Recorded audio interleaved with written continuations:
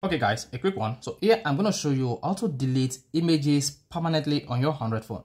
If you follow these steps, all images deleted on your Android phone would be removed from your Android phone permanently and you cannot recover it. So if I have a picture on your Android phone that you would love to delete permanently, this is all you just need to do. The first thing you want to do is you want to go to your photos. It could be photo gallery or phone gallery depending on the naming of your Android phone settings. And here I have it as photos, then select photos.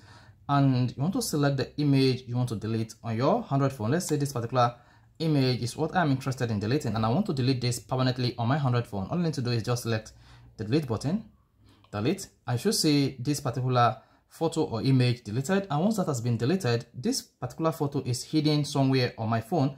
Now the next one I'll do is want to click on album.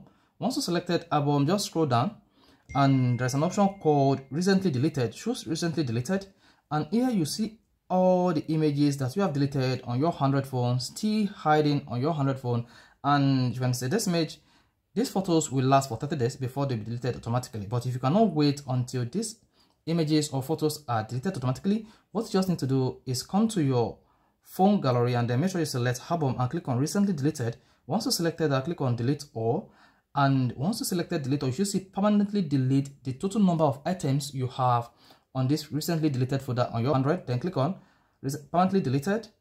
Then once that is done, you should see deleting, and instantly all these images will be deleted on your Android phone. So this is how to delete photos or pictures from your Android phone permanently. So guys, if this video is helpful, you want to hit the like button, of course, you want to subscribe to our YouTube channel for more quality videos just like this.